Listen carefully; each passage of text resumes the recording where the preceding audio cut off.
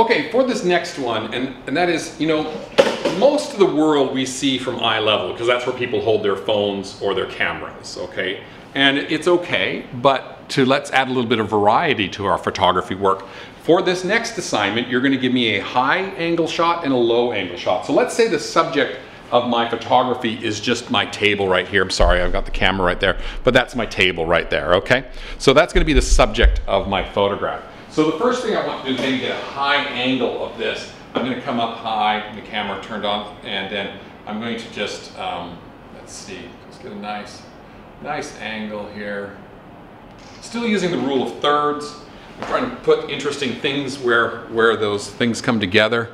Okay, so there you go. So you can see I'm coming down on it from a high angle. That top line of the thirds, you can see that's where most of the stuff is, and I'm working with the rule of thirds there. So that's a high angle shot, okay? And you can use it in lots of different things. Like I could take a high angle just standing here of this robot. Let me just, sorry, turn that off. Okay, so there's a high angle of the robot, because I'm way above the robot there, okay? So that's a high angle of the robot.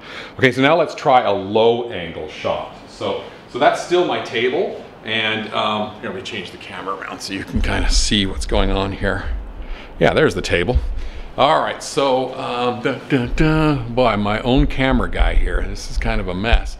So let me just see how this looks down here. Yeah, let me work with the rule of thirds, and boom. Okay, so there we go. Let me just press play on that so you can kind of see that now.